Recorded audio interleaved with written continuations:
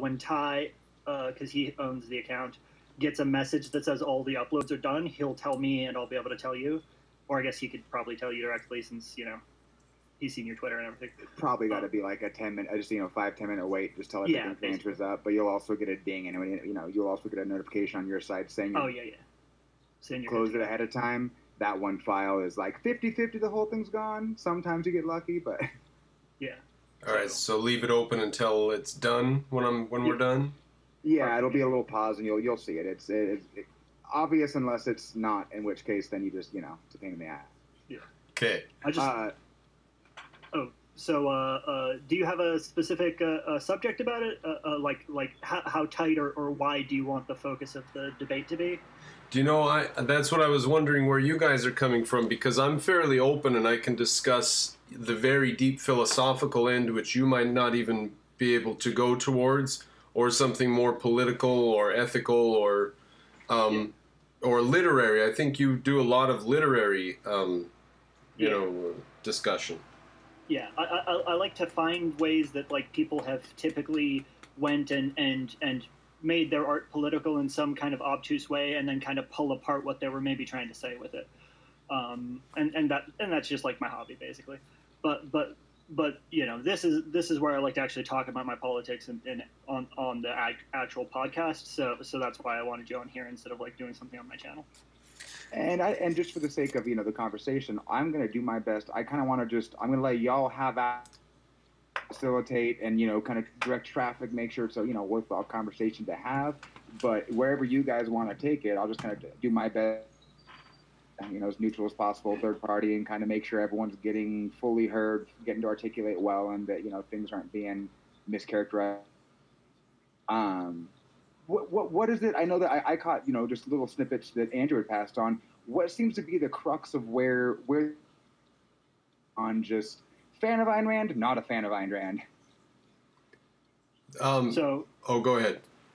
So where I've come from, I think that a lot of Ayn Rand's political and philosophical positions are very concrete, and they make sense as like a structured system, and it's all very logical and flows from the first principles that she has. In my opinion, it's like the essentially the principle of a lot of it is based off the rational self-interest and selfishness as a human, as a component of human action, and that she considers trying to deny that selfishness an immoral act. And to me, that piece of the philosophy kind of is bad and corrupts the rest of it. And so that's kind of where I focused my critique in the video that you saw. Okay, that's an excellent jumping off point. That's a very sort of philosophically deep area to go. But what do you think is the source of values if it is not a person's valuing their own self? Functionally, when a person makes value judgments about another person's well-being or whatever, they are using their own self and their own well-being as kind of a model for that. But once they've done that, it's very easy to hop off that person. Oh, I can identify with that person, into a third person, into a fourth and fifth and sixth. And so even though you might be the original like model of how you can identify your own well-being first, it's very easy to then like project or empathize with somebody else's situation, even when it's different from your own. Well, if Ayn Rand proposes that a person caring about themselves is the source of values, and you disagree with that, then what do you propose as the source of values? Oh, no, I'm saying that if I agree that that's the source, like people use that as their initial blueprint, I'm saying that in a well-rationed moral system, that is the way that just the human mind develops. They first care about themselves, and then they're able to emphasize with others, even if it's not based on their own experiences and their own value. Does that make sense? Okay, so let me just let you in on a little secret. People don't die of starvation on the street in the United States, but they do in North Korea. Now that is not because free people have no empathy, all right? It's because free people do have empathy. You don't have any empathy when you're in chains. The people in Russia that saw people being marched to the gulags did nothing because they themselves weren't free. Wait, you know that people die of starvation in the United States like a lot, right? Never. They never die of starvation in the United States. Is that a serious statement you're making there? Because that's absurd. That's verifiably false. I'll pull up data for you. What? Some old guy on the street? No, like who has cirrhosis of the liver, some and old guy on the street. That would be so. And he has cirrhosis of the liver, and he's been homeless for 20 years. And then he starves to death as opposed to dying of cirrhosis or whatever other disease he has. Yes. He didn't have to starve. He could have gotten food anywhere. There's plenty of food in America. Plenty of food. Plenty of it gets thrown directly into landfills. Yeah, exactly. We don't have any problem with food shortages in America. Nobody dies of a food shortage in America. They die because their parents lock them in a basement and starve them to death, maybe something like that. But no food shortages in America. Now, 47 million people currently experience food scarcity where they miss one or more meals a day. And there being sufficient food in America, it's a different claim than people have sufficient access and are able to obtain sufficient food. And equally, even if people aren't literally starving to death, they can get like maybe one meal a day, one meal every other day, and they're like hanging in there. People still die of exposure because even though there are 10 times more personless homes than homeless people are still left on the street to die. Like there isn't enough charity to actually make up for the amount of harm being done in our society. Harm being done by who? We inherited poverty. Poverty's always been with us. The question is, how much wealth is there? Look, there's always been poor people. For a decent part of that. Like, you should look up homeless encampment evictions because they're some of the most brutal police actions, and they happen every fucking day. Yeah, and that's because the state is so involved in housing. And if we could get the state out of the involvement in housing, there would be more and cheaper housing available. You know that I'm an anarchist, right? Right, that's like where I'm coming from. Well, the thing about the thing about anarchists is that they're statists, except they don't really know they're statists.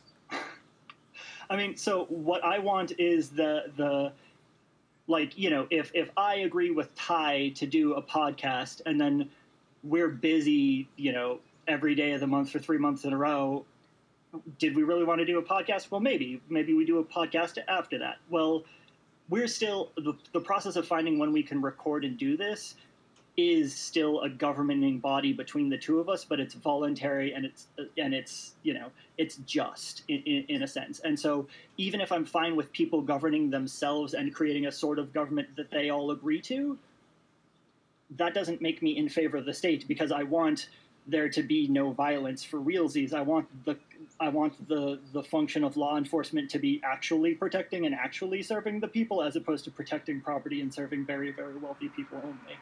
Well, there's no difference between protecting people and protecting property. And when you say protecting the wealthy, you know, the wealthy don't use very much of their wealth. Most of it serves the people.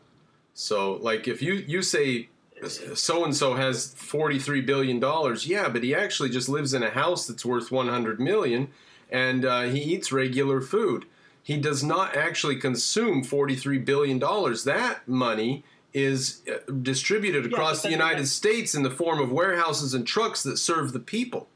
But then the next guy over has a fucking yacht that costs $200 million to buy and fucking $1 million a year to fuel. Like, yeah, of course, because but he spends that money because he has $500 million sitting in the bank, and he's already spent another $500 million on houses and yachts, and he doesn't need to buy any more houses and yachts. He's got enough of them now. Real quick, I think I have something. The number of yachts that one person should own is none yachts. Well, okay, so you're gonna put out of work. I want you to. What about all those people that make yachts? If you make a yacht, you're just automatically out because what? That's not essential? To be fair, you could still be a shipwright for another kind of ship. And again, I was just being like that was a facetious joke. Yachts are fine, yachts are fine to exist. Crappy. You equated the function of protecting property and protecting people. I have a hunch that'll.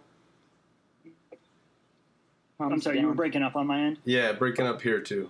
Oop, how am I better now? You are right now, yeah. Okay, let me know if it happens again. In protecting property and protecting people, Crappy, you said that's one and the same. it seems like a lot of it, as we talk about values, particularly as and state, that bifurcation is going to be where a lot of, we'll just end up talking past each other here. Can you expound why you think that those are equivalent functions for a police force to serve? That's a really good thing to ask. Yeah, what if... Okay, well, just imagine this. Tomorrow, you guys are in charge. You become king, and tomorrow you say, we no longer protect property, we only protect people. And a mob comes, and they break my door down, and they steal everything in my house, and they don't touch me. And my life savings and my safe and everything is gone. And I call the police, and they say, did they hurt you? No. Well, then what are you crying about? Thanks for pointing that out. My life is nothing without my property. I would commit suicide if all my property were gone in the next minute. I mean, on the free market, insurance does exist, so you could get a lot of it replaced. I mean, for but there's still sentimental value that's lost. But one of the things that's really important about the anarchist thought is the difference between private property and personal property. If somebody breaks down your door and takes your private or your personal property, then that is a problem. That is attacking the person. But private property is when something has been taken by a person who couldn't possibly use the land themselves. Like, the legend about how Pennsylvania was founded, that it used to be that you couldn't take a parcel of land that was bigger than you could run in a day. Well, okay, as long as I get to be the judge of that. And maybe what I want is to keep a forest for deer and mosquitoes to run free, and so I'm going to need 1 million acres. So I'm going to cap it at 1 million acres per person, okay? Well, that would be something that the community as a whole would decide how, like... Okay, I'm out then. If I can't decide that myself, I'm out. I don't want to decide that with the community. I don't trust them. Also, additionally, the way that 100 million acres is a deal breaker? I mean, just clarifying. That's a hard line? Didn't you just say 1 million? All right, make it 100. Make it 100 million. Oh, that's it. The thing about it is that, like, if you want that for hunting as as a space that isn't ever going to get developed, that is something that, like, anybody could go in and hunt there because it's such a huge area and you'd never even know the difference. And so, doing what's called enclosure, which is how the agrarian movements, became industrial civilizations, is turning the commons, things that just nobody owned, into private property and denying access to the property to the poor. And that is what created the urban poor like we know it today, because they used to just be able to say, you know what, fuck this, I'm going to go and hunt and fucking gather and maybe start a farm somewhere. And then they try to do that and fucking cops fucking break their kneecaps and shove them back on the street because some fucking lord said, hey, actually this entire gigantic fucking forest is mine and anybody who's in here is a fucking criminal now. And that's how it happened. That's how we get, like you said, poverty's always been with us. But what we understand today as poverty, where people don't have jobs and are hungry and starving and maybe homeless because of that didn't used to exist. People used to just be able to go into the fucking countryside and fucking figure this shit out. But all of those skills have been fucking lost because of enclosure. And that's like a huge, like a historical crime that has been done to all of humanity through just the existence and process of capitalism and not any individual person's crimes. Well, let me ask you a question. They get to it, but I'd like you to incorporate. Is there, from your perspective, how do you rationalize? You're breaking up. Fuck. Sorry. How do you rationalize the difference between pre-existing society? You hit a streak of bad luck in the big city. You go out to the fucking countryside, and it may not be a great life, but you can, catch. Because there is an alternative. In a different, a more subsistence kind of form of poverty, whereas now in major urban areas, or at least, with suburban sprawl, that other layer has been totally removed by the exposure that Andrew was referring to, taken to the nth degree in our modern society. In your line of thinking, is there any acknowledgement? Say again? Is there any room, coming from Cropper's perspective, to acknowledge that the modern world does present a different set of conditions, and so some of that education that may have. You're breaking up again. Some of the. It sounded like you said fuck, but you broke up again. Oh yeah, I did say fuck. I don't know why. Okay, well, I can answer your question. You are breaking up really bad, though. It's killing us here. We are in immensely improved conditions. A person who hits rock bottom in the modern society might lose their apartment, right? But a person who hits rock bottom in a hunter-gatherer society is going to die. There's no extra food. There's no extra wealth. There's no relatives to go with, live with. There's nothing. You're done and gone if you can't find enough food for yourself in a hunter-gatherer society. But I mean, that's also true for homeless people nowadays, right? In the United States of America, homeless people are immensely wealthy. I mean, except for the part where they still can freeze to death and on the street, right? Because that happens every winter. Oh, and it's on the news, and they send 20 or 40 or 70 people out walking the streets in downtown to look for people on cold freeze nights. Okay, that's America. That's freezing to death in America.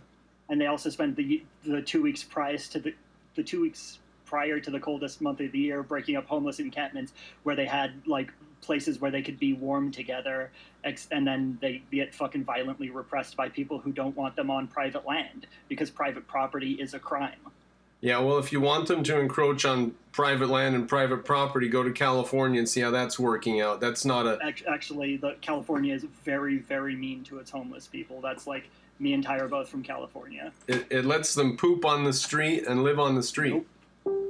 They will get put in prison for that kind of activity. Well, then why do they... They're very harsh on it while leaving no other option. There's a absolute dearth of public infrastructure. Well, I have a friend that lives in downtown San Francisco, and she said she passed 17 human poops walking her dog the other day.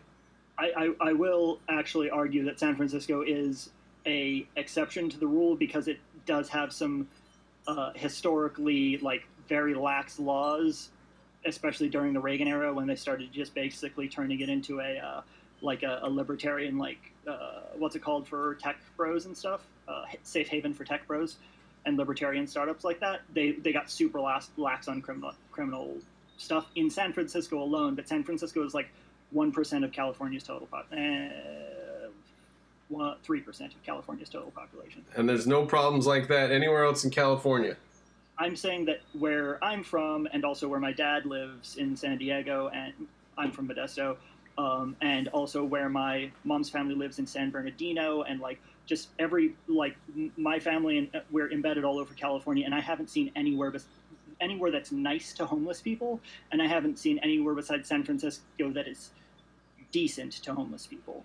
Like there are signs up that say arrested for vagrancy and charged this amount of time or 2 years in prison if you're here between this and this hour. There are cops all over the fucking place.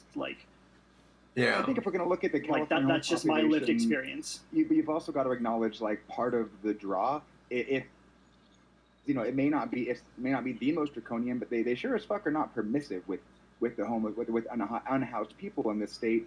But most of the state of California, you are wildly less likely to freeze to death on any given night between October and February, and so there is a lot of be unhoused. I mean, I'd run to one of the coasts too. So I think that if we're just being honest, there is a degree to which there's a at least recognizable factor where that it's not just policy and not just social arrangement, where it is just if you got to live homeless, the median temperature is 64 degrees year round. But so I mean, from your perspective, how do you deal with that? Is that just we go? And if you're found to be propertyless and not able to not be a nuisance, we just need to put you away and force you to be productive somewhere else, or what's? Well, the root of the problem in California is the state controls on your economy, and if you would get the state out of the economy, then there'd be enough housing for all those people. I mean, shit, 30 million people, that's nothing. There are 30 million people in cities in China. 30 million people's nothing to have spread out over the size of California. Yeah, but, in China, the state manages housing, so nobody goes homeless there. Oh, bullshit. China's a mess. Of course, people go homeless there. People, shit, they kill 60,000 people a year for their organs. Jesus Christ! And they have hundreds of thousands of apartments that are empty. Well, yeah, that's because that's future population growth, so they don't.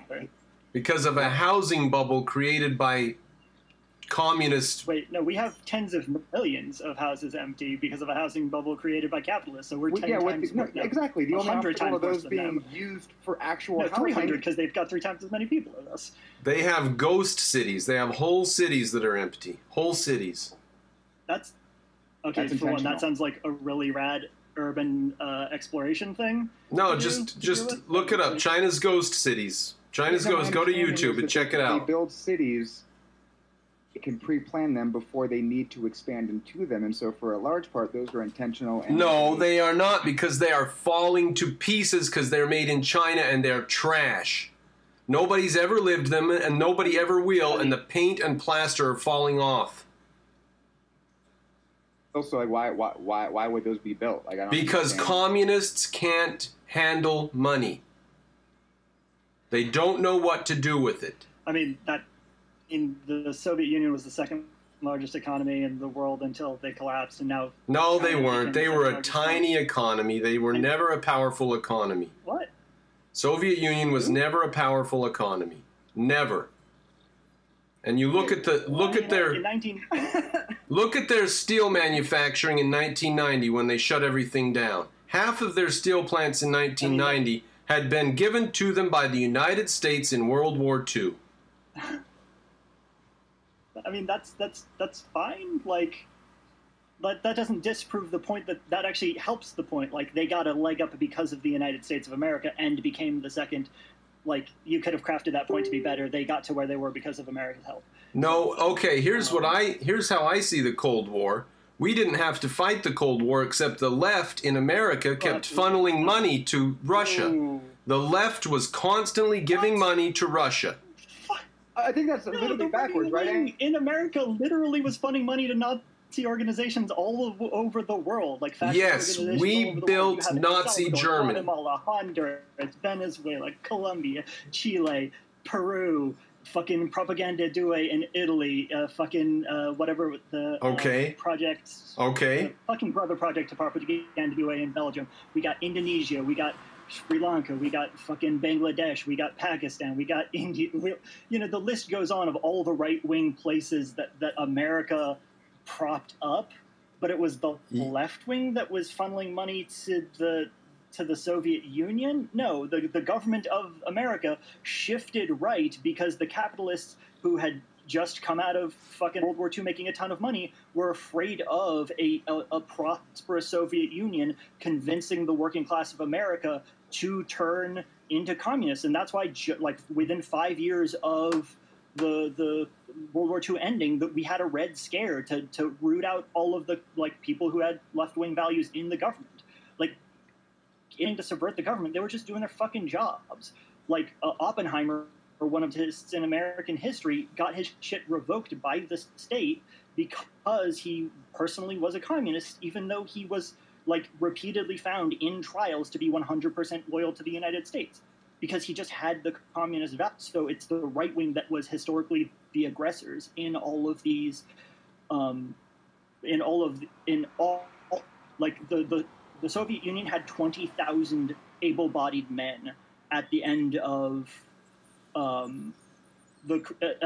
World War II. We didn't have to do that fight, and it was the right wing that controlled the state in America that happened. And thinking otherwise is you've been fed propaganda and you accidentally ate it. I'm sorry. Yeah, the Soviet Union's never produced anything. They're the most incompetent people in the history of the world. And except for the Kalashnikov, which is the best rifle ever made. So I'm sorry for that. And so they have one. You can't argue. They have one guy who independently invents one rifle, and that's amazing to you, huh? Well, what about their MiG fighter plane? You know where they got the engine for the MiG fighter plane? And do you know how long the MiG fighter plane held supremacy in Korea? For 2 weeks. I'm gonna be really honest, going to be really honest, Ty, I definitely wish that Brent was here because Brent knows everything about MiGs. So it would have been nice for... Well, they got the engine for the MiG from Rolls... They got the engine for the MiG from Rolls-Royce in Britain. Yeah. Okay. And? Yeah. They've never produced... It was a private industry. They've never produced anything. I don't... They are incompetent. I didn't want to get into... because I don't defend the Soviet Union. They're idiots. Yeah. They fell apart because they let a bunch of fucking capitalist liberal infiltrators into their fucking higher rank. Wrong. Wrong. They fell apart because they let the left take control of their culture. If you go to the 1800s, you'll find a bunch of brilliant poets and authors and very, very robust intellectual culture. And they put all those people in prison and killed them. I mean... To be fair, a lot of them were fucking child molesters, so. Yeah, and the left. It's a shame to me that they didn't get Nabokov. And the left certainly doesn't do any of that, do they? They don't sexualize kids, do they? Oh, please. I mean, I don't. Drag queen hour. Drag queen hour at the library. Having people in glamorous clothes in front of children is no more sexual than people like simulating sex on billboards in front of children, and that's a capitalist free market thing. All right, now we know where you stand on gay 40-year-old men touching children. You're gonna have to show me one fucking image of a gay 40-year-old man touching a child in public in a way that would be inappropriate for an adult who is acting as a carer to touch a child. No conservative parent would let their kids do it. Yeah, that's because conservatives are fucking idiots. You're a fucking libertarian. You shouldn't agree with that. I doubt that the parents were even there. It was probably done without parental information or consent. Based on what? What insight do you have to this occurrence that makes you believe that that's not? I live in the same nation as Democrats. That's my insight. They're dirty, dirty people. I mean, yeah, like fucking Blue MAGA is the worst thing in the fucking world. I will shit on like straight ticket Democrat voters. Finally, we found our common ground. Fuck Nancy Pelosi. Fuck her. Obama committed treason. He should be tried and hanged. Yeah, like every other U.S. fucking president. I mean, every single U.S. president has committed treason. So. No, just Obama. Going to expand on that, or just keep throwing those kind of things out? Yeah, he tried to conspire with a foreign government to take down a presidential election. That's treason. Are we doing Obama again? Are you fucking kidding me? Wait. No, it's fine. Why not, like, literally also Nixon doing it, like, trying to subvert the election, like, at least Nixon also, right? They subverted Nixon. What? He was framed. What? He was framed. Nixon stepped down because he knew he wasn't framed, and like, holy shit! All right. It was just a little robbery. They pushed him out because of a little robbery. They do 10 times worse than that every day. We'll agree with that part, but it doesn't negate the other. Yeah. By the way, I'm having a wonderful time. So just. Yeah, this is fun. Yeah. Happy Memorial Day. We have these freedoms because of the United States of America spending its purse on freedom. Don't forget to say thank you for your service to me, for serving 8 years in the United States Navy. Oh, as I've heard from my friends, you were a slave then to the Navy for 8 years. That is actually correct. I realized how horrible statism was wrong, like, probably a month after I signed my re-enlistment contract for my second 4 years. And I was just like, oh, fuck. There's no way out of this that doesn't end up with me in jail or me just being a fucking slave for 4 years. So. Yeah. So we have, we have people like you to thank. Armies used to run slaves in uniform who fight for our freedom by killing brown people overseas and protecting oil profits. Oh, hell, we've killed white people, too. How many Germans did we kill? I don't have those numbers in front of me. Yeah, we're equal opportunity killers. We'll kill Germans, Italians, you name it. Anybody if we zoom out, a century, Japs. Our lifetimes, then like think about the number of right-wing terrorist groups that we've funded in Europe to Okay, to return to that point, We fund every single group in the world because we are the ones with the money, okay? We built Nazi Germany. We built Saudi Arabia. We built Saddam Hussein. We built Al-Qaeda. I do also suggest that maybe we be a little bit more discerning on who we're building. Maybe check out what they're saying before we give them a ton of money and guns and shit. Like, it does stand to reason that we don't want to maybe, you know, give Al-Qaeda a bunch of money to fight the fucking Soviets in Afghanistan over a fucking grudge because we considered them responsible for Vietnam. When we got the ass kicked out of us by a bunch of fucking rice farmers. Like, okay, I have a way to do that. We have to reduce the government's income to tariffs. The only income. Do you not know how modern monetary policy works? Yeah, we've got to go back to the gold standard and reduce our income to tariffs, and that'll do away with this funding foreign wars. It'll do away with funding. Do away with funding the welfare state too. Wait, can I ask you a question? How many wars were fought before we got rid of the gold standard? 0, Andrew. No wars ever. We kept our roots on American ground. Tyler fucking... wait, is your name Ty or Tyler? Either. Oh, okay. Tyler, left-wing, not liberal, I don't care. You are supposed to be a moderator. Do not jump in on that. Sorry. I apologize. Anyway. I could not help myself. Okay. Sorry, yes. No, I think that the realistically, modern monetary policy is the only responsible reaction to, like, having an economy so large gold can no longer be like a standard for the money. Right? Of course it can. Why can't gold be the standard anymore? It's because there are more people and there is more demand than can be accommodated by the amount of gold that exists. That's not true. If we try to split up the gold, wait.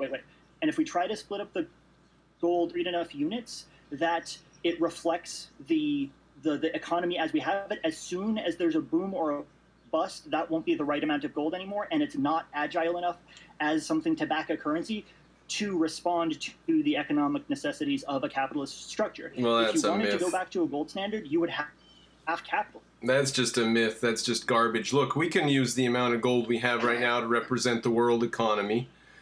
It would just... And I'm saying that is possible. The value would just be deflated. Bust. But then when you had a bust, people would make a run on gold, and then you wouldn't have any fucking gold to back anymore. And so what do? Your money's worthless because all the people have the gold, right? No, so what would happen if we use gold for the standard and there wasn't enough is silver would come into use as a secondary metal. Right? I mean, that's what the whole history of the world was. It was gold primary, silver secondary, and copper tertiary. Except then, the fucking Spaniards found so much gold in Bolivia that they crashed the world's economy. Oh, they raised prices in Europe by 6% over 100 years. 6%. Now, in an economy that's growing, there's deflation. Deflation is what's healthy in an economy that's growing. You guys take control of the gold and print a bunch of paper in order to stimulate the economy, and what it does is destroys savings. It destroys anything that we would keep for the future. And think about it, in the 1800s, you didn't try to spend your money as quick as possible because you knew next year things would get cheaper. That plow you wanted from John Deere was $48. Next year it's going to be $42. And the year after that it's going to be $38. And the Model T that you want, that's $800. Now it's $700. Now it's $600. Now it's $500. That's what should happen in a normal economy. Prices should drop over time, and that forces people to hold on to their money because they know they'll get a better price next year. How do you explain the growth in the price of insulin then? It's gone up by 3,000%. The cost per everything has gone up in price. Everything stopped. Okay, inflation dates to 1913. Before 1900, we were in a deflationary economy for more than 100 years. That's when the Fed took over. Yeah, here, let me, oh my God, is this the biggest fucking one they have? Oh, cool, it got bigger. Let me find my clipper. I'm going to send you the chart because, like, you're saying that everything got bigger, but actually some things like consumer electronics actually got generally cheaper. I think oil by like cost of inflation is actually right along the zero line. Hospital stuff it didn't get any more expensive. It's about as expensive as it used to be, but the things like insulin, which have gotten cheaper to make. Oh wait, the phone. Oh, that's because the government's involved in insurance and healthcare, which it shouldn't be. But look, it takes the same amount. It takes uninvolved as possible. It takes the same amount of gold to buy a house now as it did 100 years ago. So the price of gold hasn't gone anywhere. It's remained absolutely constant. Sure. Disprove what I mean about it not being, like, that actually proves what I'm saying about it being an inflexible method for the modern economy's No, needs. that means it is the definition of money. If it maintains its value over 100 years, then it's the definition of money. Or that people value it the same amount in any economy, not that it is differently valued. Well, if you think that that's the value store criteria, how do you? You're both asserting different things about the fungibility of it, both in like literal spendability and in the flexibility of a varying scale. Cropper, can you address that second part there? Because I think, as a store of value, you can't the other qualities of money, I think, are what's being disputed. Well, you don't have to have gold or use gold for it to be the standard of value. You never have to see a gold coin in your life for it to be the basis of the economy. Yeah, so then why does it have to be a gold instead of the modern monetary unit? Okay, well, let me clue you into something. Money is gold and paper is not. And that's why paper goes up in value over time, or down in value over time, but gold doesn't. And that's why 10 or 12 ounces of gold would buy you, a house 100 years ago, and today it would take 10 or 12 ounces of gold to buy you a house, or whatever it is. It would actually be like 100 ounces or whatever. But 100 years ago, you could buy a house for $10,000. Now it'd cost you $400,000 or $500,000. But the amount of gold that it takes has stayed absolutely level. And that's true even for an hour of man's labor. Everything has remained stable for more than 100 years, way over 100 years in the price of gold. So the gold, also, if you're planning on investing in gold, forget about it because it doesn't go up or down in value. You can only make money on investing in gold if you catch it in a swing when it's undervalued by the market. And it's a very temporary small swing. Undervalued by the market, isn't that just its value? Yeah, when the market as a whole values it less, you should buy it because you know that it's going to swing upwards because it doesn't lose value. And when the price of gold is going quite high, realize that it's not going to go very much higher because it doesn't. It looks like it fluctuates by about 50% between $1,000 and $2,000 per ounce, which is a pretty huge amount of fluctuation over 10 years. Well, compare that to the swing in platinum. It's nothing. Platinum's on this same chart. It's reflecting basically the same. All of the markets, silver actually seems to be the most resilient actually out of the silver, gold, platinum, triple. And put it out over 100 years, and you see that you can't make money by investing in gold, except in little short-term blips. Could you send me the 100-year chart that you're looking at? I don't have a 100-year chart that I'm looking at. I'm just familiar with the history of gold. This is just a truism? This is a truism about gold and economics, yeah. I mean, I've been, one of the things that led me, away from libertarianism is how absurd the concept of a gold standard is. And I'm sorry that something that you clearly have an investment in is something that I'm calling absurd, but one of the big things about the economy is that people aren't rational actors, and so the way that the economy works isn't rational. And so when somebody gets scared, they're going to want to take their money out of the bank in cash form, or take their money out of their retirement accounts or whatever into their savings or whatever to reduce the amount of risk. And so what's going to happen if you have a run in a gold standard economy, and this is what happens every time in history that there was a run in like during a panic or a depression, is that the banks ran out of gold, and then they ran out of cash, and then the fucking economy in the local area collapsed because they didn't have anything at all, right? But then when they got rid of the gold, oftentimes they were able to like manage better by like creating wait times to go and have like a regional branch send them more cash. But a regional branch sending them more gold might not be possible because the regional branch like might have gotten a run on gold, and they can't just ask the treasury for more gold. And if they, and it just goes up the chain where. Well, you're not giving me any anxiety analyzing our banking system in modern America. I don't really care about that because in a free economy, we wouldn't have all of this garbage. So, but we had a free economy, like a completely free, unregulated economy, like coming out of the 1800s. Yeah. Now, in the 1800s, there was not a great anxiety to put your money into the bank because your money would grow in value over time if it sat under your mattress. But so also we had postal savings for a good portion of that time, so people could just go to their post office and have their stuff kept there. And then we got rid of that in the early 1900s. Right. So the point is that banking was not an utter necessity to people in the 1800s. In fact, it was an inconvenience. And you say that there were banking runs. So once in a while, people went to take their money out of these places where they kept it for a convenience. Now, today we keep our savings and stuff in banks, and we think that they should be secured by the government and so on. In the 1800s, they had no illusions about that. You kept your money safe at home, and it grew in value because the economy got more powerful over time. There were runs on the banks in 37, 57, 18, 73, 93, 07, 1907, sorry.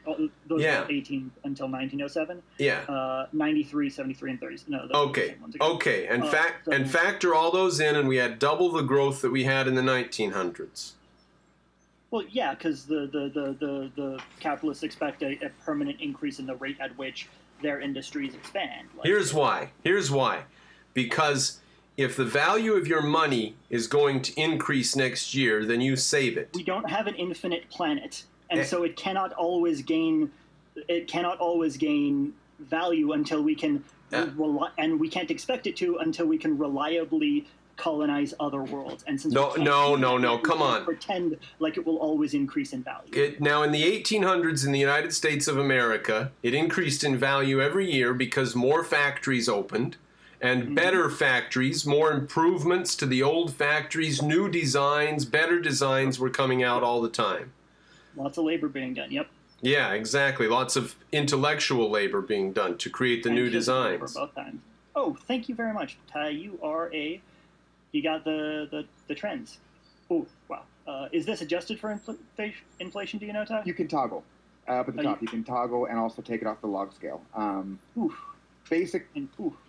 1800s and just the year 2000, you see swings from between $200-300 an ounce all the way up to $2,200 an ounce. Yeah, inflation adjusted terms. You take the inflation adjustment off a relatively flat, slow growing line through the early 70s. Yeah. You see it just a exponential kind of function growth. Yeah. Thing on a larger scale coming. And we're basically at the top, top of a U shape after that. So appear to be appreciable swings on a pretty regular that at times do and at times don't correspond neatly with recession periods. Yeah. So yeah, I would actually genuinely argue that one of the reasons why we've seen a rise in the growth of the price of commodities like gold is that they've been aggressively advertised as these incredibly stable things, but we don't see that translating into a historical record. they say it on the advertisement, and then you're tried to not question it, but you see the data and it doesn't back it up. Well, the price of gold's not going up or down. It's going to stay level right where it has been. But it hasn't stayed level. Did you click the link that Ty provided in the Zencaster? Well, that just shows you the value of dollars falling erratically over time. But that's an unfalsifiable point because no, because they're not linked anymore, right? Like there's more demand for gold during these periods, and so the price goes up for gold, or less demand, so the price goes back down. But that's not what's going on. To be fair, it becomes much more erratic once it's decoupled. When it is coupled, it does stay more even, and obviously the biggest variance there is right around the grid. To that point, I mean, you see it in the shape of it, especially the inflation-adjusted one, that does seem to kind of correspond. Yeah, it's a speculative commodity in the latter half of this chart, whereas the first it was being used tied to a currency. So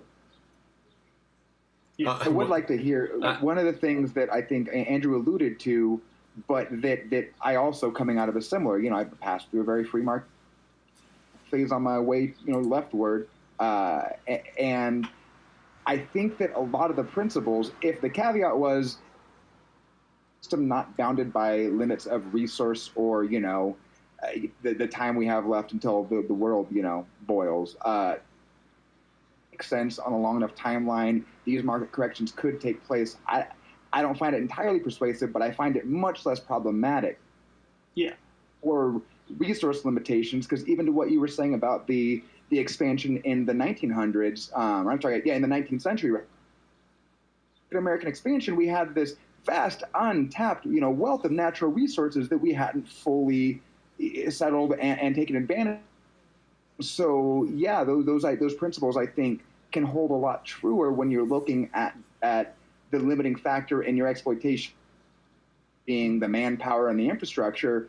But if you acknowledge a limit on systems as a whole, all kinds of, or do they? How do you sort out that tension? You can't. There's no limits on systems. Right now, we're running out of oil and blah, blah, blah. Oh, wait a minute, fracking. Oh, oil sands. We have a 300-year supply of oil just in Alberta, Canada, from oil sands. We have a 1,000-year supply of hydrocarbons from the fracking that's been made available just in the last 10 or 15 years this technology's been developed. And here, these huge swaths of South Dakota that were absolutely useless except to let a few cows go out and eat the grass are now selling for millions of dollars because underneath it is a huge bonanza of hydrocarbons. And that is created by fracking. So the mind will create wealth where before there was a desert of nothingness. And that is capitalism. Well, what about the other side of that equation, with the tar sands and... The tar sands are a beautiful, beautiful thing. Okay, they may be, but within this system that for practical purposes is at least somewhat... It's very, very much, Fuck me. I thought I fixed it. Are we good? Try it. Okay. Knowing that if you pull those hydrocarbons out of the ground and burn them as fuel, we to deal with. On one side, I see that, yes, technological development and intellectual progress has made things available, whether a problem or a lack of a resource now that is no longer, but the other side of that still has to be figured in. And from the leftover perspective, that's what it feels like is the most undealt with. I actually want to go back to another claim. Sorry. Real quick, we can jump onto this real quick. You claim that there's no innovation under socialism, that people who are socialists don't innovate. Is that a thing you'd say regularly, fairly? Whole books have been written about that. Would you agree? Yeah. Would you agree that Einstein was an innovator?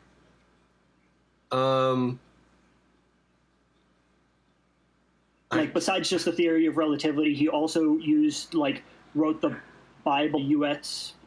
Geological Service uses to protect rivers and keep them flowing for trade and stuff.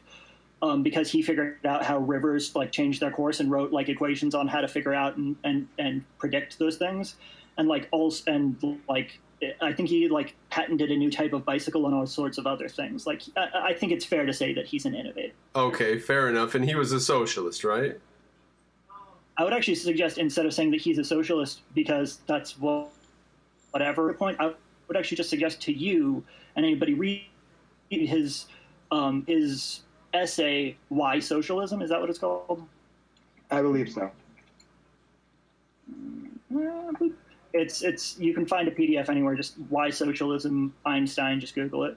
And it's an article, and it was written in 1949 by Einstein, and it's just a good read. And I'm not going to like use it as a gotcha. I'm just saying to consider the mind of somebody who is definitely a good innovator, who also came to the conclusion that socialism was good on certain fronts. Right? Well, he's not saying that it's good on every front, but he does make arguments about it that I think that maybe you would find persuasive, coming from an expert. That, okay. You know, why did he leave socialist Germany? Did you mean Nazi Germany? Oh, National Socialist Germany. Yeah. Why did he leave the National Socialist Germany? On account of the whole genocide thing. Yeah, so you're saying then that he had to flee a socialist country and come to a free country? So you're proving my point. Now, because he believed in socialism himself, in Hitler's own words, he said that he was lying about being socialist to trap people who were interested in socialism. Socialism is a trap. About being a socialist. Socialism is a trap. So no. He fled a socialist country, and he is confused and believes socialism is good. And you think that puts me in some sort of a gotcha situation? No, it just shows how bad socialism is. I said that I'm not going to give it to you as a gotcha. I could like pretend it's a gotcha, but I just think that would be weak. Sometime after the stream, you should read it. Is what I'm saying. It's not like an essay thing, you know. Oh, all right. Just sometime later. Just that's just all I was suggesting. And also, the fundamentally in Mein Kampf, Hitler says that the reason that they use the phrase National Socialist, they want to convince workers who are interested in socialism to join their cause, even though they plan to murder all the socialists in the country.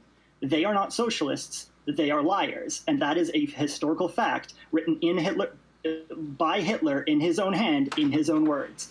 Like, that is something that I will not brook quarter with. I do have Jewish ancestry. Okay. I did have family members who. You're saying Hitler wrote something somewhere that proves that he wasn't a socialist, and Hitler yet he ran his whole economy for what became the Holocaust. And yet he ran his whole economy based on socialism.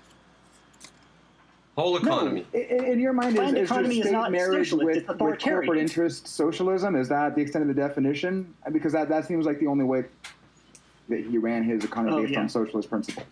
Is that what you're saying, Cropper? Well, read their 19-point speech where they say all the things they're going to do if they take over. They were sprouting socialism. That's what they were advocating. That's how they took over. Yes, but then what they did was give giant contracts to corporations and to barons. Like the amount of capitalists who ended up on the war crimes tribunals at Nuremberg was incredible, because the amount of capitalists that were giving their support to the Nazi Party because they knew it would end up with favorable deals for them, because the Nazi Party was lying about being socialist. That's a historical fact. No, socialists lie about being socialist, and they always create an upper class. They did it in Venezuela very recently, and they had it in Moscow, and they've got it in Beijing.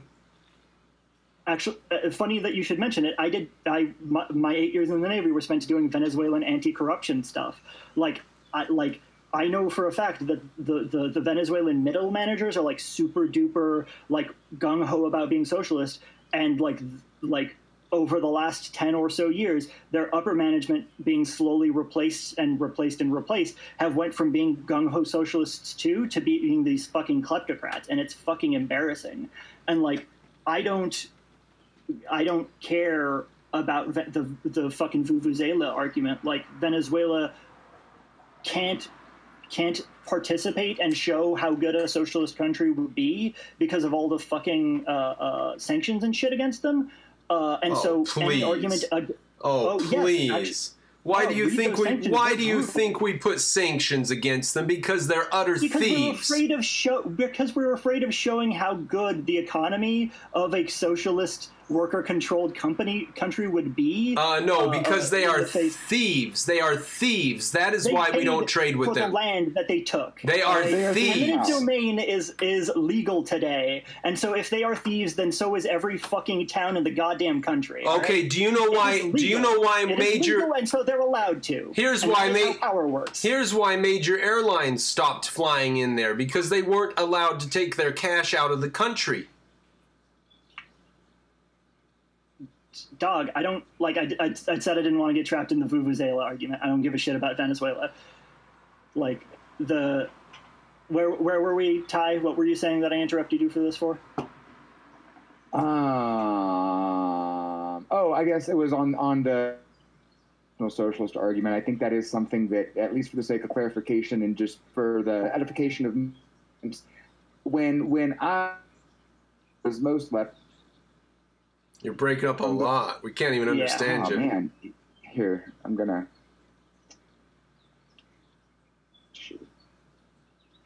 Yeah, this sucks. Okay, so let's say, so when Hitler rose to power and he had the social, and he gave basically a ton of control of like workers and whatever, and like had the Gestapo basically. Oh God! Did you restart? Yeah, I did. Did you restart your recording? Oh, fuck! I got kicked. I got kicked and lost my connection. Well, that's gonna suck. But we can fucking go with it. I don't care. Hold on. Let me see. Let's see something. Oh my fucking God! It'll be fine. We'll be fine.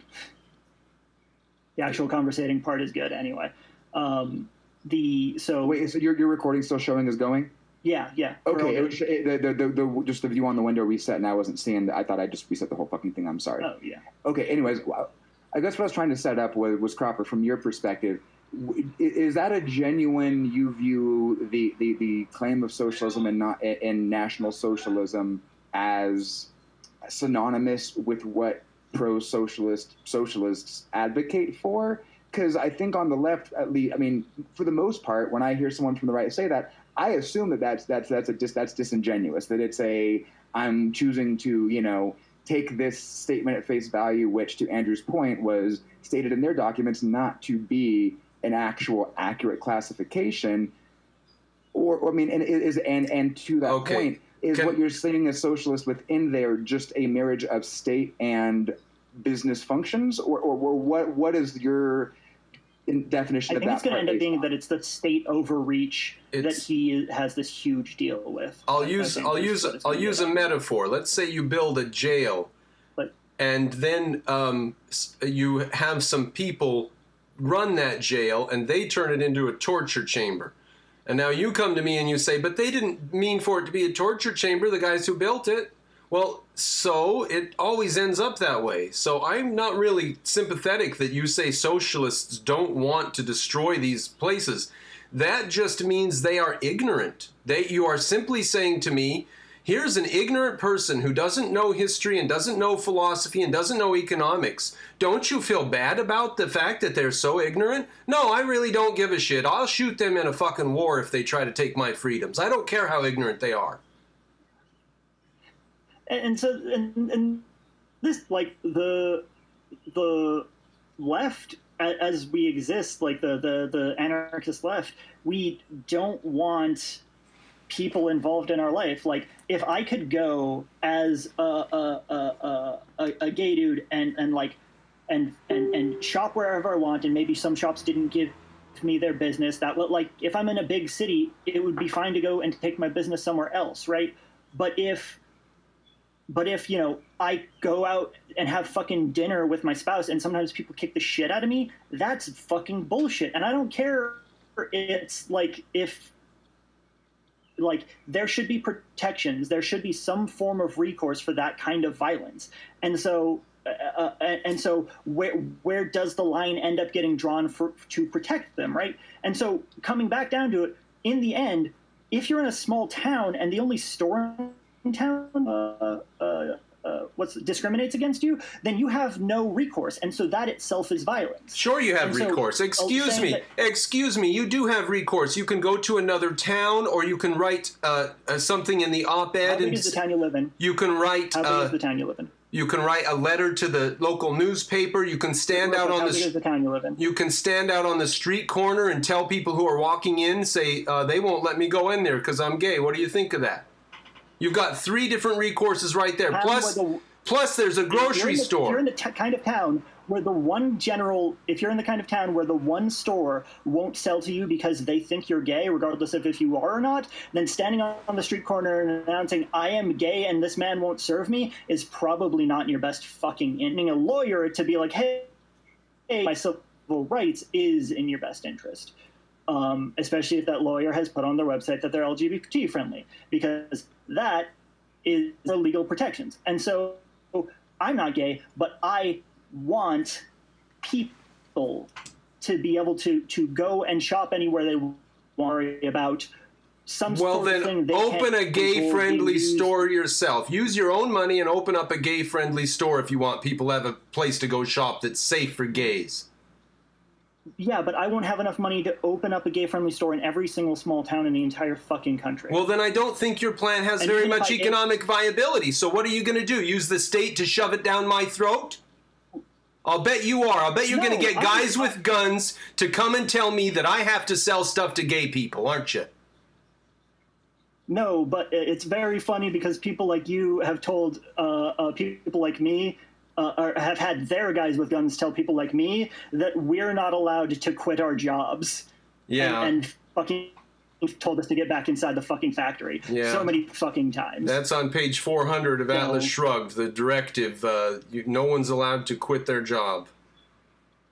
No, classic misdirection and strawmanning. What I am saying is that there are many times where employees do a walkout and then the cops come at the behest of the owner of that company, and instead of him just firing all his workers because he'll lose too much money trying to find new workers, instead he just has the cops come and kick the shit out of him and then send him back into the fucking floor to finish their shifts and come back in the next day or they'll get the shit kicked out of him again.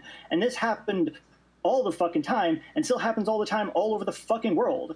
And like the whole reason the cops exist are to fucking help fucking get shoplifters, not to help fucking managers who do wage theft, and to get fucking people who are doing breaking and entering, or to get free fucking labor for our prison factories. Like, the state is bullshit, but the state is bullshit because it is currently controlled by people who suck, and it will continue to be bullshit even if I get in charge, because I want to destroy the state. It will always be bullshit, and that's why it's in our best interest to make the state as small as possible, because it will always be bullshit. Parts of the state that should be, but the parts of the state that should be small are the police, are the military, because having a big military, like what was it? No. If you want war, prepare for war.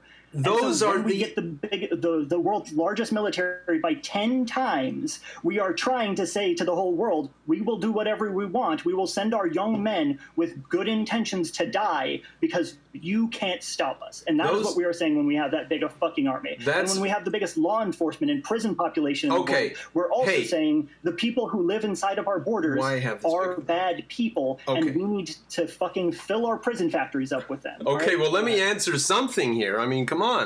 Look, what if you were in control of this country at the end of World War II when we were on a two-front war against Germany and Japan, and you said, how do we prevent another two-front war in the future? We don't want our children to have to fight, or our grandchildren to have to fight a war like this. And they built a military machine that kept us safe for the last 70 years, and you should be more thankful than you seem to be for that. Now, who have they kept us safe from? The Russians that we built. Now, the fact is... Wait. Can you follow up on that? Wait. We never fought the Russians. The Russians have only been an ally in war, and then one time... What was Korea and Vietnam? What was the Cold War? We were political rivals with them. Yeah, well, the Cold War was North and South Korea. No, North and South Korea had a civil war. South Korea, a capitalist country, was losing, and we went and backed them up and fought the North Koreans back because we had this big World War II military still. Vietnam is that the French colony of Vietnam, of Indochina, was failing, and they wanted us to come in and prop it up for them. And then we just took over it because we didn't want to let another socialist country take over, and we thought we could replicate our success in Vietnam, or in Korea, in Vietnam. Well, we fought Russia in both those countries. No, we didn't. We fought fucking Asian rice farmers in both those countries. No, we fought Russia in both those countries. Okay, cool. Like you're saying indirectly we were in conflict with Russia via that, or are you saying we were? Yeah. He's saying that I believe you're saying it was a proxy war between the U.S. and stand-in for Russia. The tanks, the howitzers, the rifles, the bullets, all came from Russia. I mean, most of what the Vietnam War was, it was, I mean, mostly people using recycled weapons, the fucking biggest military in the world.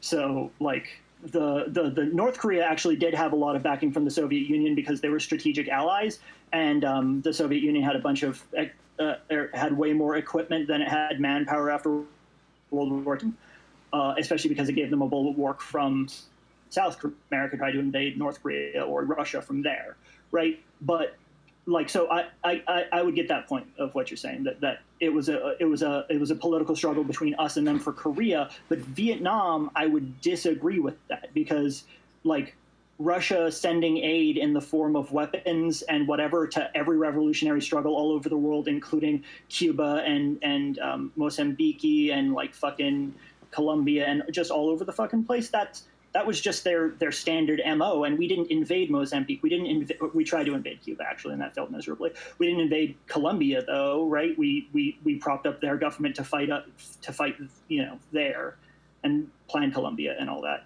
But we didn't actually send our troops there to die, and so that was the big difference. That was why we didn't have a Colombia war, because we just gave them guns to send their own troops to die.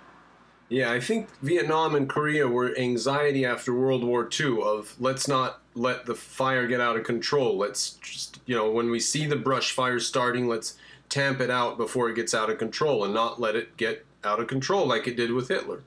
I think that's why we fought those wars, and I think that's also why we weren't really interested in necessarily winning them. We just wanted to stop the communists. But like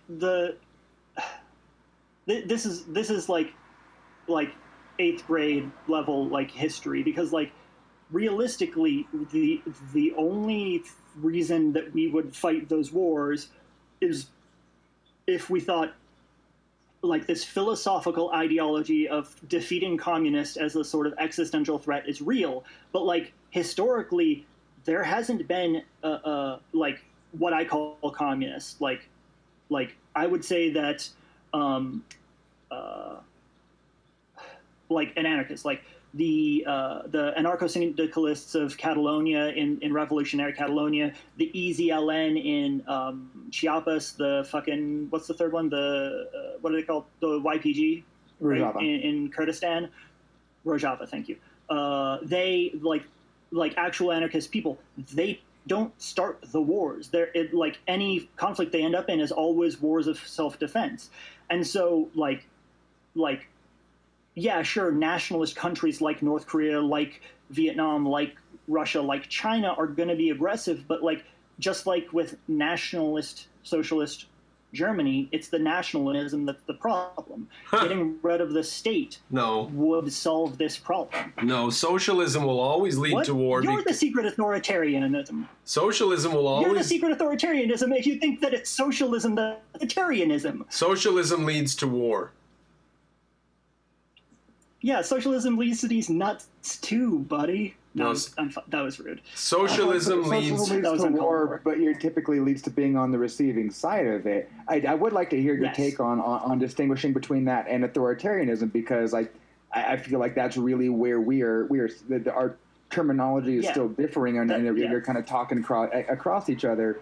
I mean, a lot of people will trot out Orwell as this anti-communist when he, fought by the fucking Franco forces and had a strong critique of authoritarianism. And that is, I think, especially to what Andrew has expressed in that anarchist George Orwell tradition. fought in revolutionary Catalonia. Yeah, and I'm saying like in the modern anarchist left-leaning tradition, I think the vast majority of people's ideals are a fervent anti-authoritarianism, and that is a strong distinction made. But it seems like I keep hearing from your side, those are just synonymous to you, Cropper. Yes, that socialism and authoritarianism absolutely they're the same synonymous. thing, or they're just inevitably going to intersect. They are synonymous. Okay. So hold on. Expound on why they're synonymous and not just intertwined forces. Why are they literal synonyms? Socialism is simply the rule of brute force. Give me more. That's all it is. Okay, freedom. What about communism? Okay, listen, freedom is a distinct system. All other systems are similar. Freedom is the only different system. It's the only dynamic system. Freedom is accomplished by making sure that a person can't be interfered with, even if other people don't like what they're doing. That is a very hectic system, and it revolutionizes things and it turns things over, and people don't like it. And we don't even have freedom to invent new automobiles in the United States because we've got a Department of Motor Vehicles that would stop us if it didn't have enough blinkers or whatever. So there are areas of our economy where we don't have freedom, and they are locked down, and there is no more progress in those areas. But by and large, the United States is a free country, and that's why progress comes in the United States. And we have these revolutions that turn over whole industries.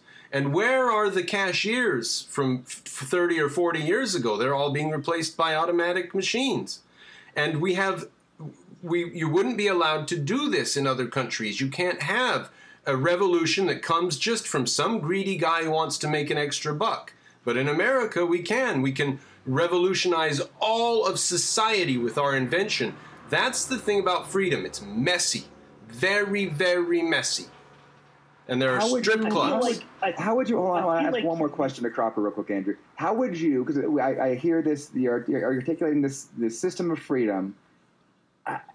It seems limited to like a notion of positive freedom, like a positive liberty. I have the freedom to. I don't hear any accounting for any freedoms apart from no one interfering in my freedom to do X, Y, or Z.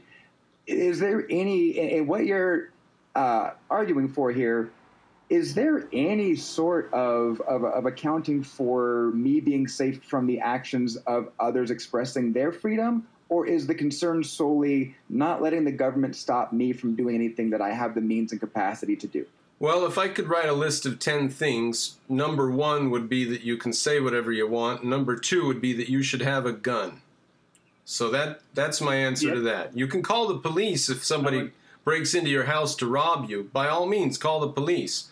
But don't hesitate that's their prerogative, right? First, you shoot them. Well, it's your prerogative to shoot anyone that breaks into your house. So first you shoot them, and then once you are safe, to shoot at somebody who's shooting at me. And then once you're safe, you call the police.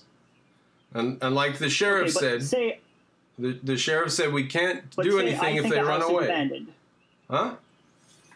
Wait. But say I think a house is abandoned and like completely run down and nobody lives there, and to see if to survey the property, maybe I'm thinking of buying it, and I see somebody pointing a gun at me, and I pull out my gun to shoot at them, not knowing they live there, because I have my right to defend myself, right? And then, I'm not morally at fault for defending myself, even though I didn't know somebody was living there, maybe squatting, maybe, whatever. And so, what you're saying is that this concept of, property and breaking an entering is this, holy, wall that cannot be broken. These concepts and the amount of death that we should want to deal to other people, or jack off in our spare time about doing to other people, should be really low, I think, on our list of kind of types of violence we want to. the amount of trespassings that happen in the world is very low, and the amount of breaking and enterings are even lower than that, and the amount of home invasions where there's a breaking and entering while people are there is even lower than that. And it's like such an incredibly rare edge case that it doesn't, it bears thinking about, but not nearly as much as the common things, like where like a cop is allowed to point his gun in your face because he suspects drugs on you, and that is an overreach of state power, right? Like, you're going to have your life threatened for something that isn't morally a quarter of an ounce of something, just enough for personal use, and you can get a fucking gun pointed in your face. And they don't even need to know that you have the fucking the weed to have the gun pointed in your face. You know what I'm saying? Like, the police are the main manifestation of state overreach, and you seem to think that in like a libertarian, a truly free society can exist while they still exist in their current form. I don't think that that's true at all. Like, what was the question then? I mean, you went on a bit there. Which one do you want me to answer? Sorry. It was the part where the police are in hand of the state's power over people. Well, too much reach and too much power. Yeah, I want them to have less reach and less power, a lot less. I think that this is something I didn't get to say earlier. We should fund the police, the military, and a court system. And that's it. Everything else should be privately taken care of or not taken care of, whatever. Like I said, a free system is not necessarily that's pretty basic. A free system is not necessarily a wonderful system. So you might like it if we all got government-approved schools with little flowers out front by the door, but I'm not going to let you spend any government money on education. Not a penny. Only guns.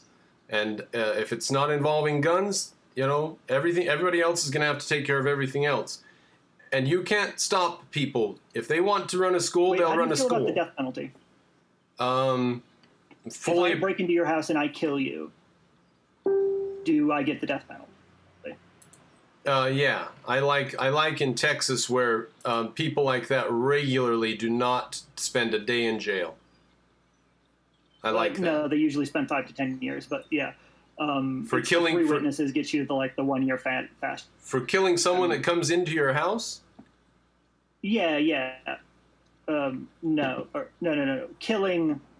You've come into their house and you kill them. You 5 to 10 years in jail, or 1 to 2 years if there were 3 or more witnesses. Which is actually really bad because it incentivizes to kill all the witnesses that have seen them, because it's actually easier to get off of that crime than it is if there are witnesses. Oh, well, I'm not going to try to get inside the head of somebody who's trying to decide how many murders to commit. I think you're sick to think such a thing.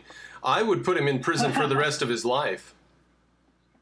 Yeah, no, I agree with that.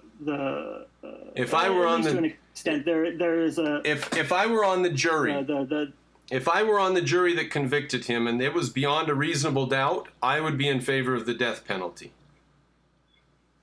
I'm really, really against the death penalty in most cases because it's not reversible. So I would be tempted to say only use the death penalty if people admit to the crime, but then nobody would ever admit ever, right? So you can't use that standard. So I'm okay with doing... Actually, a huge amount, just a side note, a huge amount of confessions are actually, coerced from, through threats or violence by the police. So they should, in the end, they get thrown out in the retrials and stuff. Okay, well, let me keep the death penalty for confirmed cases of torture and treason. Sure. I'll let go of it for murder. I'll use life imprisonment. Why? Yeah. Why is back when being gay was illegal, would you still be okay with the police arresting somebody for being in a gay bar? No, I would be like I am with heroin right now. I think heroin should be legal, even though it's not. Yeah. Yeah, I actually believe that. We shouldn't have the amount of money that is currently going to law enforcement for anti-drug stuff should instead be transferred dollar for dollar over into rehabilitation programs, because No, it should be given back to the taxpayers. Having a human. I mean, it would be given to the taxpayers by, you do rehabilitation programs. These people are able to re-enter the workforce and add their value to the economy, and then it comes back around to everyone. No, that would just create an industry of private business sucking off the government teat, saying they were reforming people, and they wouldn't actually do it. They'd just take the money. And it would be a scandal. Is there any scenario? Why wouldn't they? And that's what we have. That's what we have. Apart from the police, courts, and military use of government spending, is there any example in society where... that's victim blaming, though. He's saying that the private corporations sucking at the government's teat, leeching off of it, are okay. It's the government being generous that's bad. Yeah, the government should... The government should never be... Of course, if you offer money, somebody's going to, stand up and take it. Don't be stupid. The government shouldn't be offering the money. Then why don't you offer the service yourself? The money... Why can't they... I don't care about rehab. What do I care about rehab? If you care about it, you go open a rehab clinic. Now, the funny thing is, there are no rehab clinics in North Korea. That's none. That's a thought-terminating cliche. No rehab clinics in North Korea. None. You want to rehab? They have a really bad meth problem in North Korea too, so take that with a grain of fucking salt. Exactly. So where do you find rehab clinics? Not in socialist countries, not in caring countries, but in greedy, rich capitalist countries. No, the majority of places that have good rehabilitation programs are Dem-Soc or Soc-Dem. You don't you attempt to mitigate or reduce harm or do rehab in full-on free market capitalist countries, and it's gated behind being upper middle class or wealthy. And in Dem-Soc countries like Portugal, for example, completely legalized. They're closer to socialism. They're democratic socialists. They legalized all drugs and stopped having law enforcement do anything to people who are suspected drug addicts except offered to take them to clinics, right? So that they can try to get free. And these clinics are subsidized or government controlled. What good would it be? What good does it do to a junkie to put them into a clinic where they're just going to meet other junkies? I mean, if you create some stupid system, except American private clinics are run like fucking junkie hostels for wealthy kids, whereas other their rehab clinics a lot more like doctors. What are they called? Hospitals. All right. You have one person. Well, here's how I would solve it. Talking to is medical professionals. Here's how I would solve it. I would say the government get the fuck out of it, and people pay for whatever they're willing to pay for. And it's so weird to hear you say that, because that's basically how it's working currently, and it's working very badly. The government lets opiate companies push over prescription of.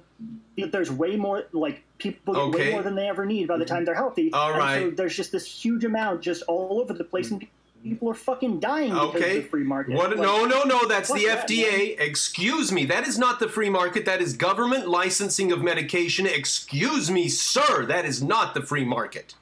Jesus Christ. What is your IQ, buddy? Because they would have been... Oh my God, are you kidding me? That's the free market? A government licensing system is the free market? Because they used to sell heroin over the counter until it was found out to be super addictive before the FDA existed. And so the fact that we have this system of basically trying to keep smaller pharma companies from being able to grow and compete with the big pharma companies, that is designed by the pharma companies. So you're saying enforced by the state. And so you're saying capitalism and the state, that's the problem. So you're saying we used to have a free economy, but now the state controls it. Okay, I think we should go back to a free economy. Under the free economy. I'm saying that it was worse under the perfectly free economy. Go ahead. Cropper, a minute ago, you had said things about the system of freedom will be messy and it may not be pleasant. Yeah, heroin. We're striving. You'll be able to buy heroin at any 7-Eleven, like it or not.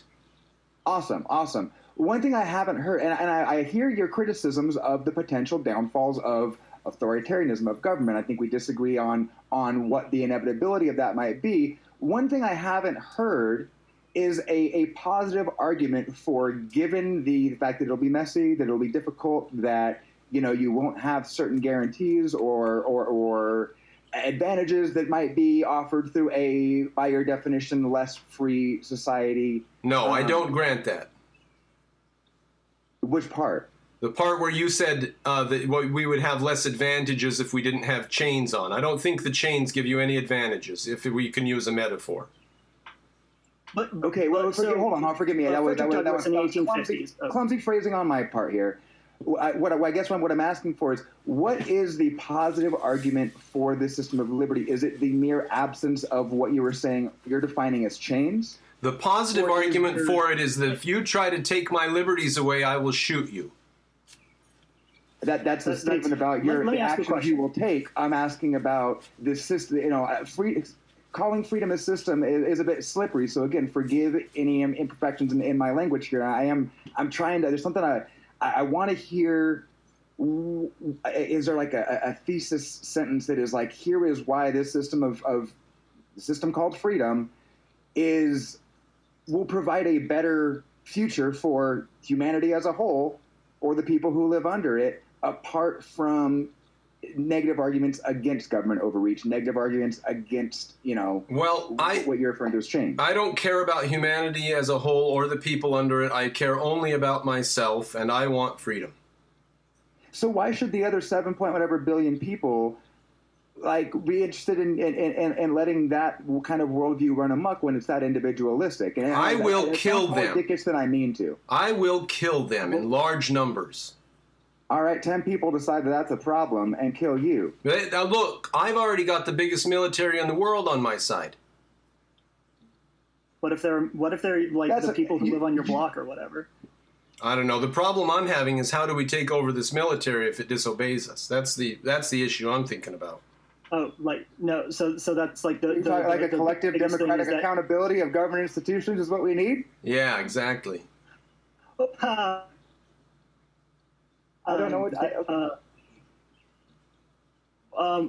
One of the biggest problems with libertarianism is that Frederick Douglass in the 1950s, having recently having been a slave and gotten his freedom and went and tried to live as a wage laborer in a free country, said that chattel slavery, where he was in literal chains, was only a little bit worse than wage slavery, where the chain were metaphorical, where the 8 strangleholds capitalism has on you: hunger, thirst, having a fucking roof over your head, your need for clothing, fucking transportation, and etc. Okay, will fucking ruin your life and keep you in metaphorical chains. And so this guy who lived in literal slavery said, it's like, how does your system of a truly free market allow somebody who would be a wage laborer to experience freedom? All right. What the fuck can he do? I heard an audio interview done in the 1930s with a guy who had lived under slavery. He was one of the last living slaves who had been freed during the Civil War.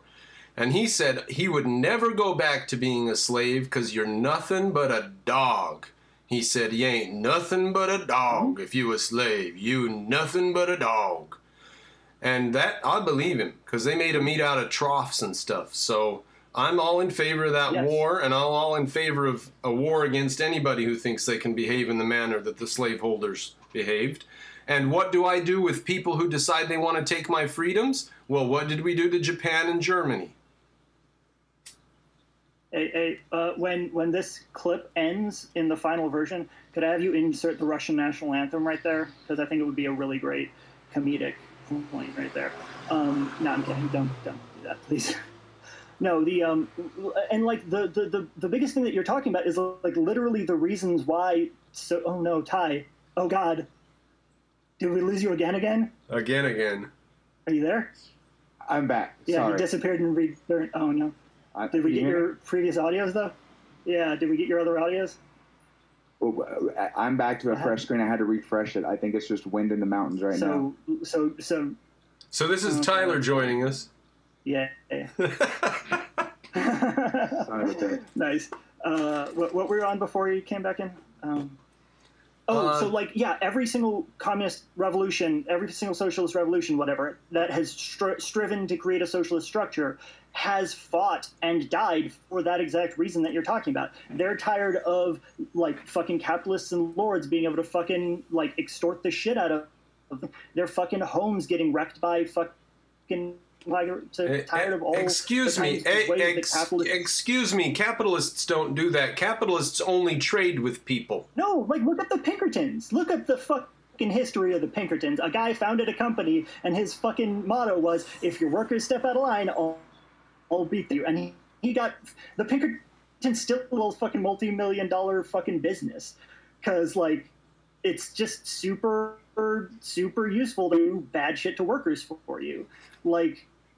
Yeah, how did that work out? Now, do that, dog. How did that work out? Hiring the Pinkertons versus raising your wages, because the places that hired the Pinkertons didn't do so well, while Henry Ford doubled his wage and he did rather well.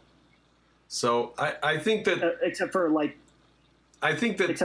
all of the people who, like, the Vanderbilts hired the Pinkertons, and like most of the railways in the country were built by the fucking Vanderbilts, and like fucking Andrew Carnegie hired the Vanderbilts, and fucking Standard Oil guy JP Morgan, like. Yeah, the market takes care of these things. Like the market got mad at the NFL because of the garbage with people taking the knee for China, and so people quit watching, and people quit. Manufacturing consent by Noam Chomsky. Oh my God, Chomsky, Mr. Chump. Just manufacturing consent. I don't like the rest of the things that he has done. I think that his shit is mediocre, except for that one book where he tag teamed with like a real researcher. I've seen a lot of videos of it. I have the book. I'm sure I've read part of it. Yeah. He's garbage. Like the free market didn't give a shit about that, like bonds of white supremacy against Colin Kaepernick for speaking out about the problem of white supremacy in America. Like if the state goes away tomorrow, like I want the state to go away entirely, including the cops and the military, and have like civilians like with guns handle the defense of their own and you want cops who don't even necessarily have to live in these communities to come in and tell us what to do, and that seems so much more coercive and evil than anything I would suggest. Oh, I thought in my system the sheriffs would be locally elected. Cool, but then he chooses who to deputize, right? Yeah. And so it would be pretty easy for, let's say, the 70% of white people in a community to hire or to get a white supremacist sheriff who hires white supremacist deputies to fuck with the last 30% of people. And to me, that also isn't okay. Well, yeah, that's not okay, but in a free country you can move. I mean, I'm not in favor of being able to harass black people using the police. They're wage laborers and don't have the money to okay, I know, cry me a fucking river. But look, there are cities in this country that are taken over by groups, and there are Mormon cities where if you're not a Mormon, your business is not going to succeed, and you're just not going to make it. I actually knew a guy who wasn't a Mormon and he could put on like the best Mormon impression because you have to do it to get a job kind of thing. So yeah, you're definitely correct. Like ethnicity is a huge problem in the state. And the what do you? I don't think so. Violence that the look, where is it a problem? It's America had a fucking war to fight against racism. We fought the Civil War to free blacks. This country fights and fights for freedom. The people who were wealthy in charge. We keep on fighting for freedom. The people who were wealthy and did slavery.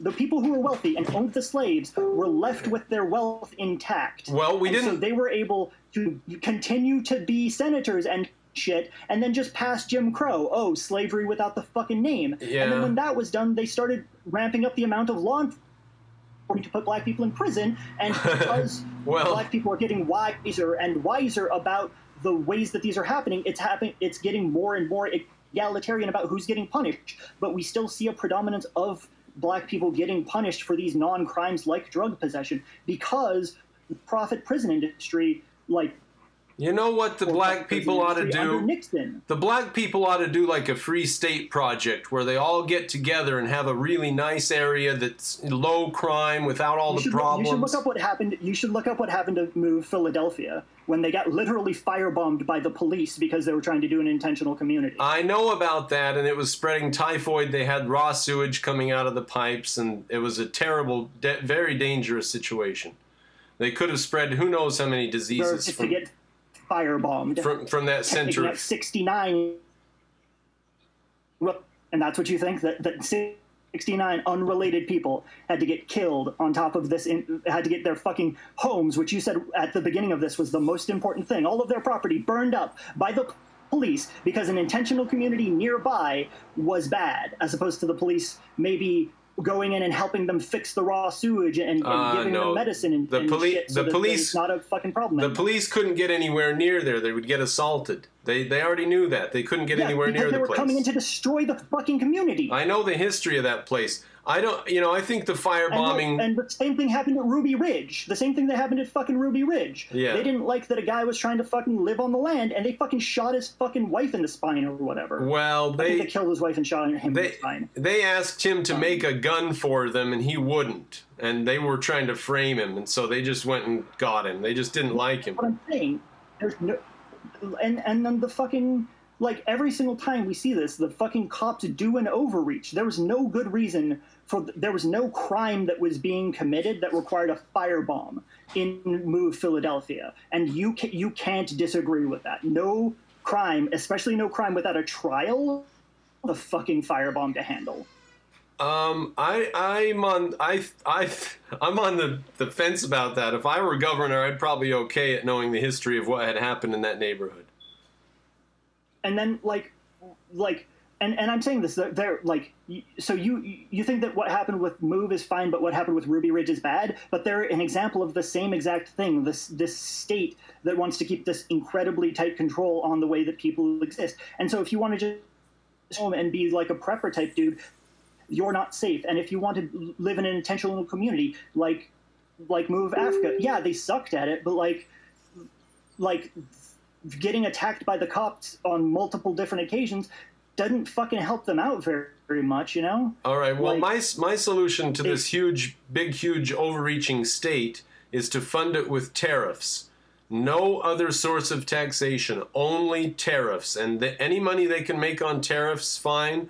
And that should be the only money that the federal government has. That's my opinion on that. What about what's it called, Ty?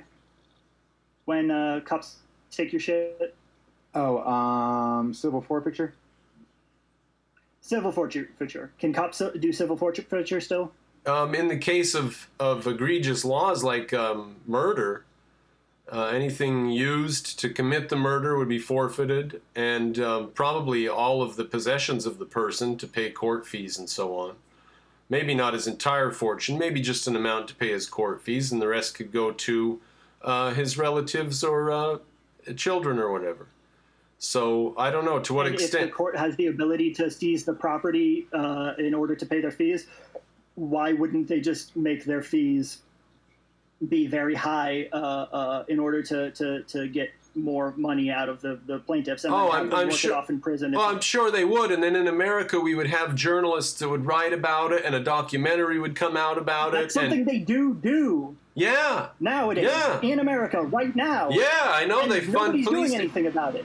Okay, well, we are. We're talking. You and I are talking about it. I've seen documentaries on the subject before, so it's a subject that's out there.